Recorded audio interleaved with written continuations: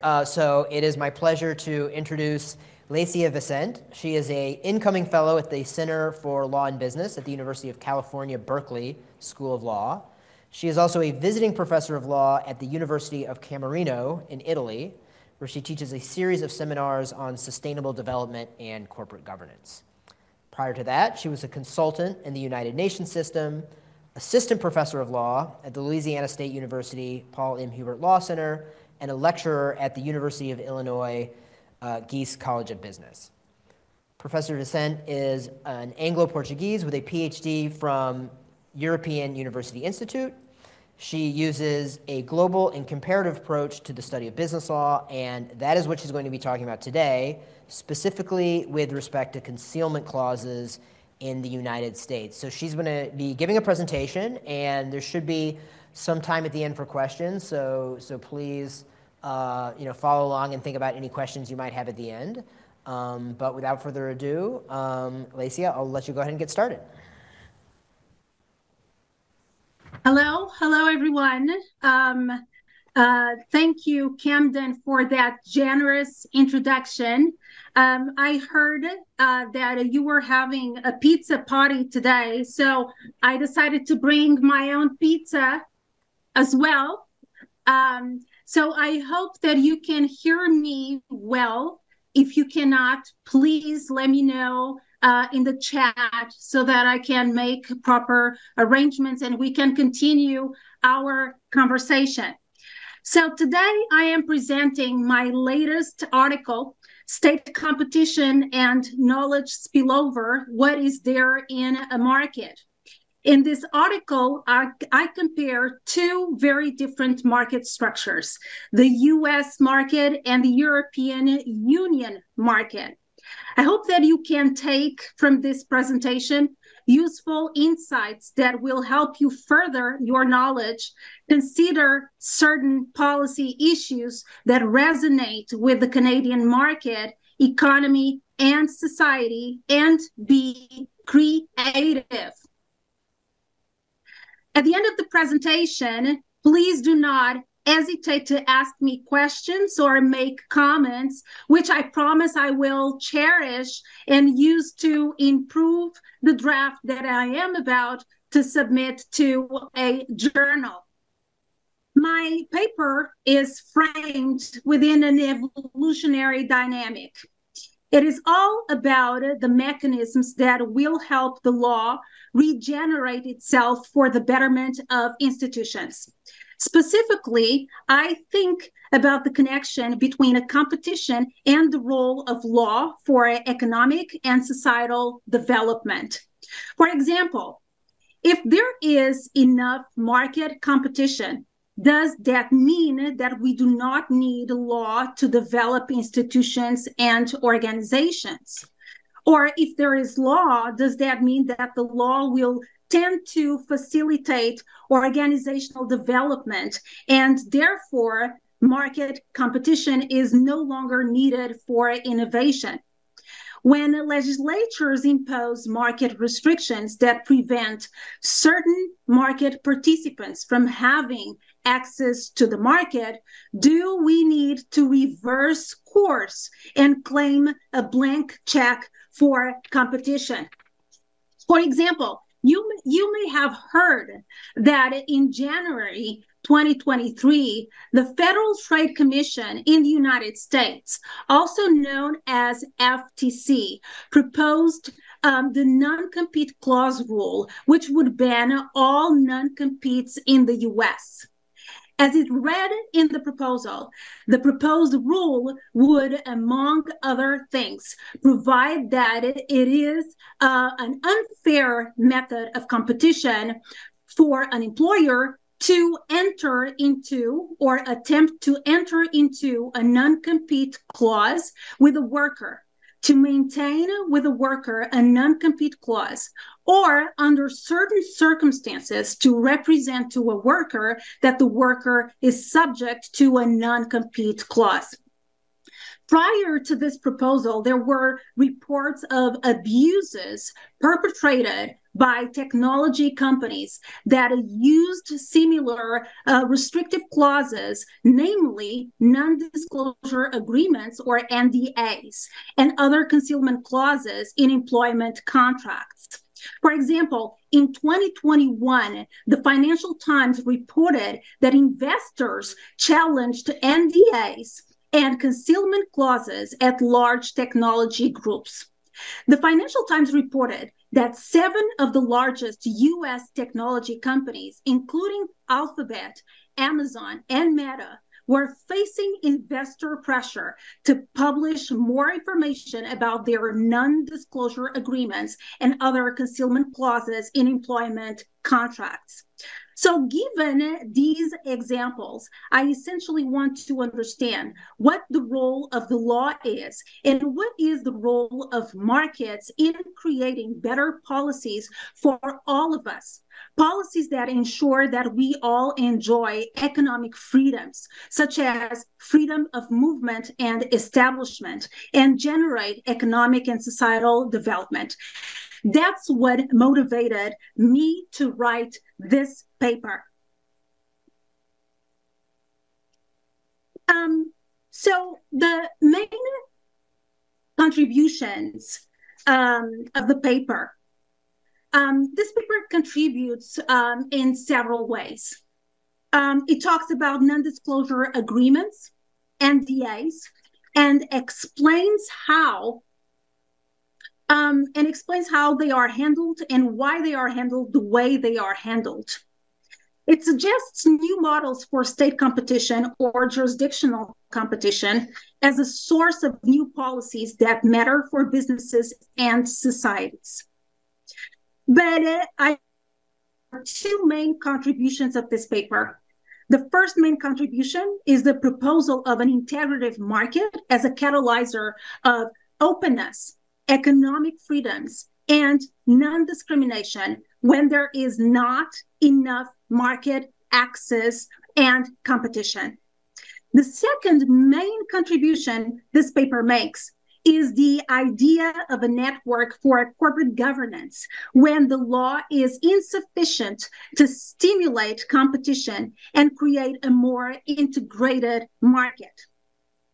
Because of the 2021 Financial Times report about investors that challenged NDAs and concealment clauses at large technology groups, I used those non-disclosure agreements as examples of market restrictions around which we can find normative solutions to this broader inquiry concerning the roles of the law and markets in fostering access, integration, and development. Also, the issue of market access and market freedoms matter because investors' demands for changes about disclosure of concealment clauses that coat toxic work environments inside organizations may gain traction due to institutional investors and labor unions' involvement, pressure from social movements like the Me Too movement, phenomena like the Great Resignation following the COVID-19 pandemic. As you can see, based on our lived experiences for the last few years, these movements have global influence. My article suggests that work developed by lawyers, notaries, accountants, and other gatekeepers at the market level will provide new legal grounds within which the relationships between shareholders, managers, employees, customers, and other corporate constituencies can be rearranged, especially when it comes to managing risks in complex corporate structures. But is the work that all these actors can develop on the market from the bottom up enough to prevent the effects of pervasive contractual practices that restrict market access, like NDAs, non-disclosure agreements, and non-concealment clauses? It is not, especially because when we are talking about contractual practices, even if in the context of corporations, we are still in the realm of the principle of contractual freedom. Thus, we need policy mechanisms that will have a more systemic effect, that will determine the change of corporate policies where that change is needed to leave no one behind. So let's go to my research question that has been popping up. It's time to talk about it. This article's theoretical approach is based on the following research question: how can state competition create new enforceable legal solutions for the high transaction costs deriving from the contractual governance of corporations and the management of other interests besides shareholders' interests? These questions about state competition make sense in the context of the United States, which is a federation of states, and the European Union, which is composed of several member states. Why am I making a normative proposal of state competition for policy outcomes, you may ask?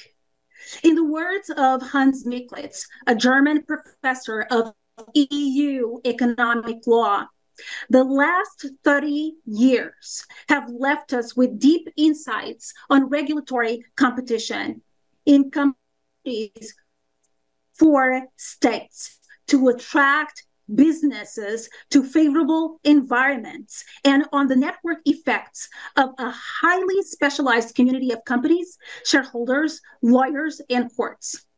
However, it is necessary to look beyond company law and embed the idea of regulatory competition in a much broader and more general context of the political economy and the philosophy of regulatory competition. So, in part, this is what I am doing.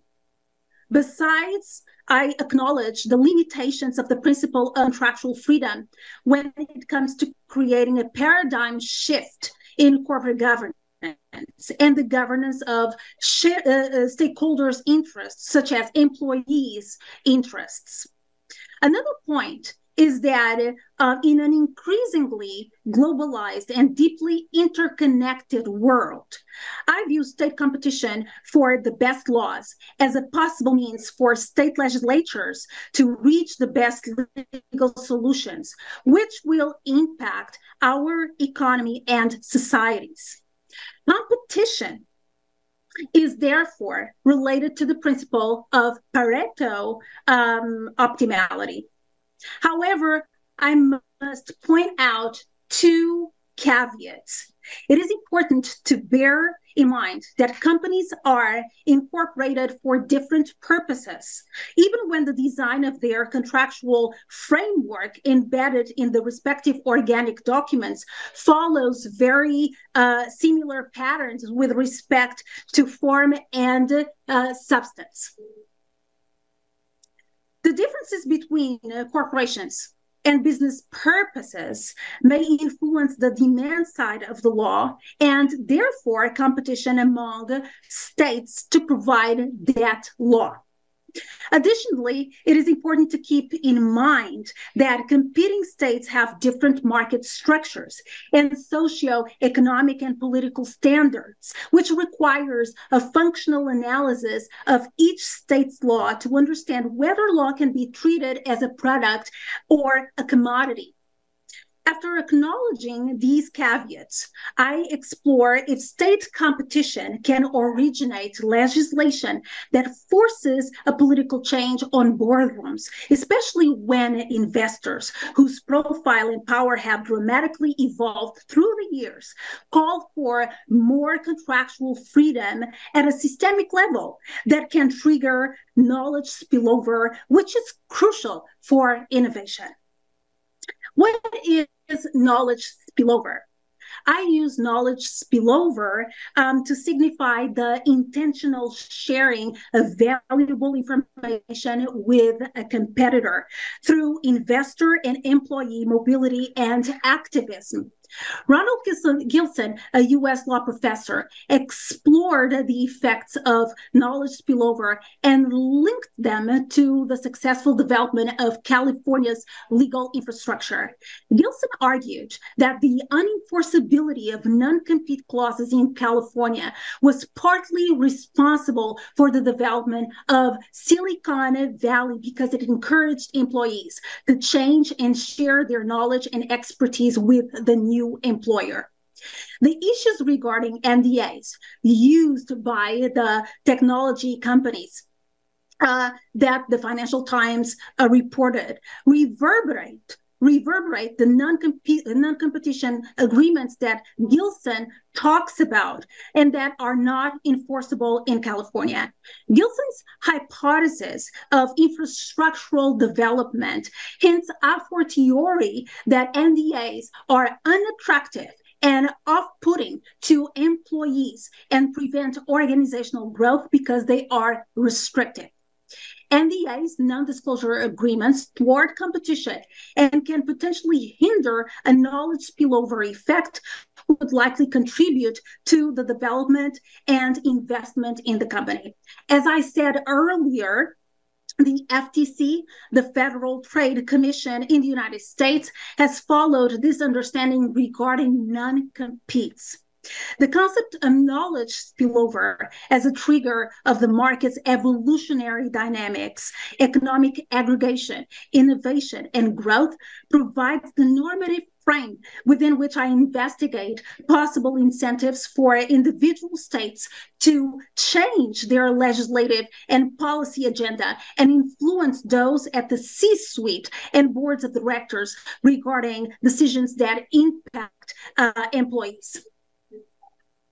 Understanding the market's evolutionary and competitive dynamics requires an inquiry into how different states product and how law can influence the economy and society. So basically, we need to understand how state competition works. In my case, I am interested in two market structures, the United States and the European Union. Before we talk about state competition in the United States, we need to talk about the internal affairs doctrine, which fundamentally informs the market for corporate law. This doctrine allows corporations to choose the jurisdiction where they wish to incorporate, and consequently, the corporate law that will govern them. Given the power of corporations to select the jurisdiction where they wish to incorporate, and consequently, the corporate law that will govern, state corporate law creates a form of state competition that enhances the economic position of the states that favor the demand side of corporate law. In the United States, Roberta Romano discussed the merits of jurisdictional competition in her path-breaking 1985 article, Law as a Product, Some Pieces of the Incorporation Puzzle. So in her article, she provides empirical evidence to explain why most corporations in the United States choose Delaware to incorporate. I want you to know that when it comes to the market for incorporation, Delaware occupies a position of dominance. The question is why, and what does that entail? In the US, there were two sides in the state competition debate. One side called for more regulation at the federal level, for they considered that state competition for corporate charters would lead to a race for the bottom. They understood that increased state competition catered to managerial interests over shareholders' interests, which was detrimental to shareholders' welfare. It was inefficient and created permissive laws, the worst laws. The other side considered that state competition was efficient or would lead to efficient outcomes. In their view, there was no need for additional market regulation because competition for corporate charters would lead to the most optimal rules. Opposite. Both sides used the same assumption. That assumption was that legislators' desire to maximize revenues caused state competition in a decentralized system of state corporation laws. However, there was scarce empirical evidence to support either of the contending sides. Romano comes into the debate to empirically explain that it is easier to incorporate in Delaware because of its favorable tax policies. Still, she continues to approach state competition in the US based on considerations of economic efficiency. So Romano's piece, Law as a Product, still puts a great amount of emphasis on corporate law's demand side, which some authors say reflects the corporate decision makers' adherence to shareholder primacy. However, in my paper, I am fundamentally thinking about other types of stakeholders, the employees. So, can we broaden the assumptions that drove the models for state competition to generate better policies that cater not only to the interests of shareholders, but also consider employees' interests? Can we create new models of state competition in the US that pressure boards not to impose contracts with restrictive clauses such as NDAs, non-disclosure agreements that harm employees' mobility and access to the market? I say yes. However, for that to happen, we need a comparative analysis. So what is a comparative analysis? The use of the comparative method has a long tradition in Europe. Given its colonial heritage, comparative law studies have shifted from Western-centered to a global perspective. One approach to comparative law, the functional method, has been severely criticized. The functional method focuses on highlighting similarities between legal systems. It has been heavily criticized because systems are also different, and those differences must be acknowledged and cherished. Despite the criticism of the functional method, Konrad Zweigert's and Hein Kotz's acclaimed book, An Introduction to Comparative Law, elevated those authors to the status of founders of the functional method.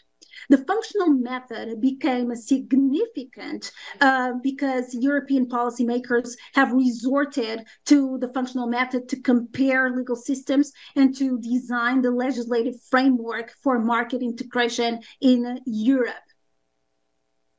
Now, there is a tension between Romano's law as a product approach based on an idea of market integration, openness through economic efficiency in the United States, and Zweigert's and Kotz's functional approach that looks at how similar countries' laws are and which has been used to pursue market integration through law in Europe. Integration through law is under pressure, not only in Europe, but also in the US.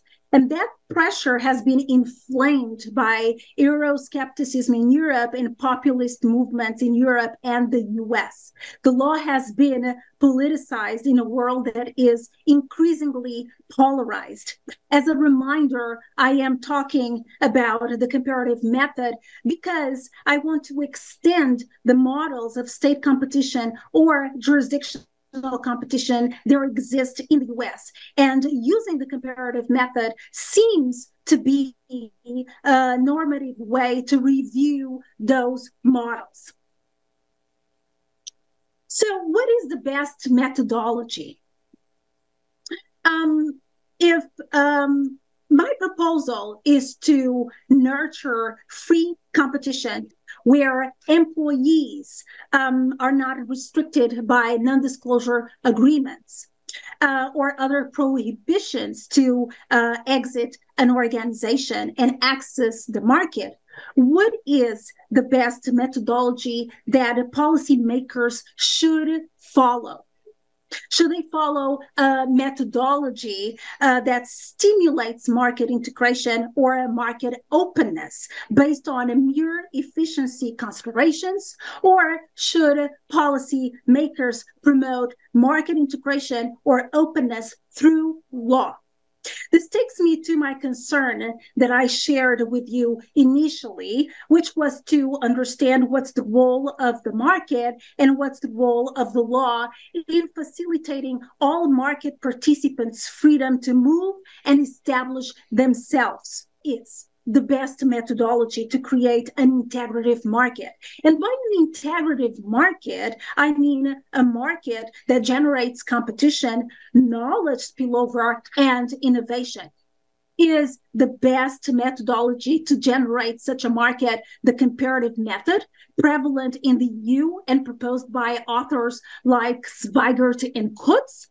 Or is the best methodology an economic methodology, including principles underlying economic reasoning, such as efficiency, more dominant in the US, as Romano's paper demonstrates?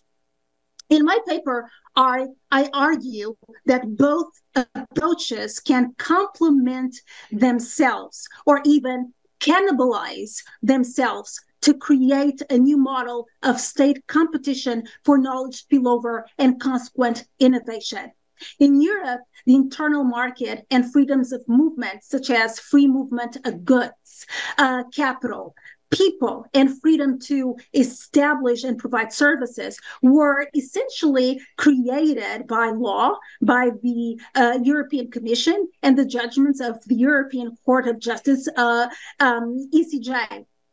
However, there is not a lot of state competition in Europe because there is not a member state that plays the role of Delaware. So again, there is not a lot of state competition in Europe because there isn't Delaware. There is Luxembourg, but it's not the same as Delaware.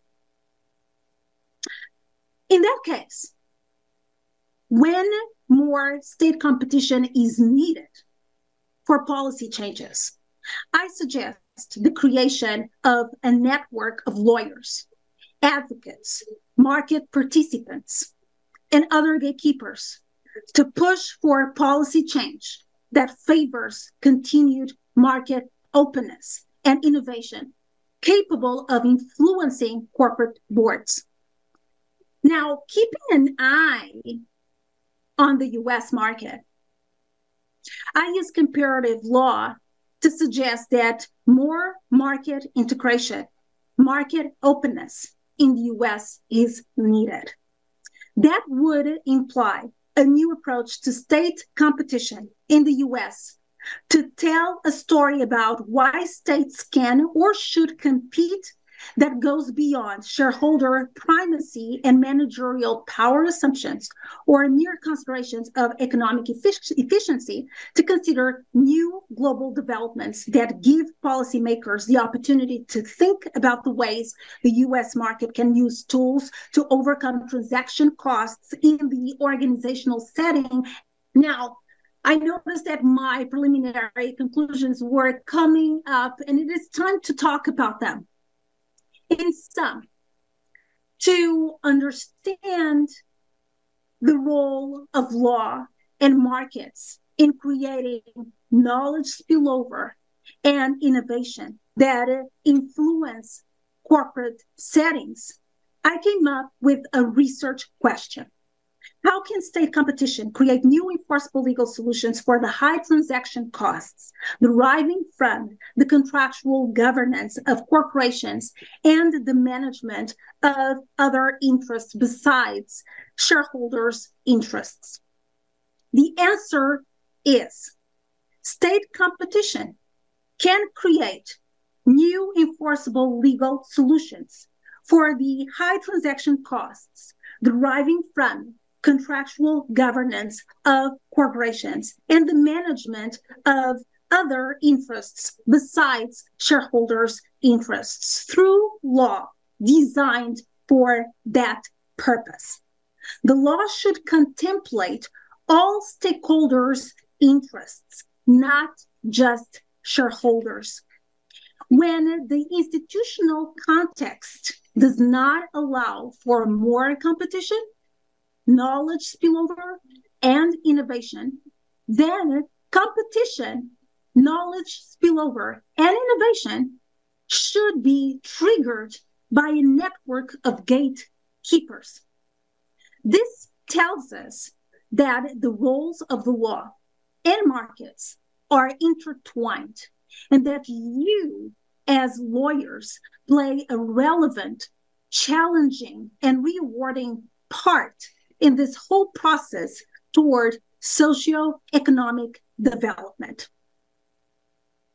Now, I would like to briefly tell you about the elements of the paper. To reach my preliminary conclusions, I used the comparative method.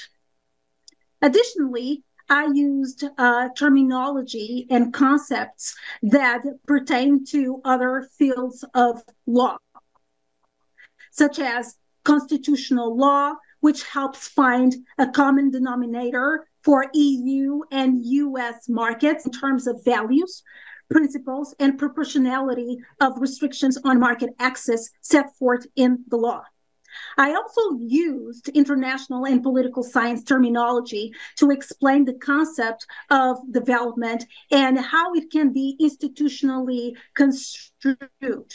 Finally, I used concepts of economic theory, such as economic efficiency, to integrate the discussion I presented into a more general philosophy of jurisdictional competition or state competition. So this brings me to the end of my presentation. I am, of course, open to your questions. Thank you. Well, thank you very much, Lécia. We just gave you a round of applause if it wasn't if it wasn't on the mic.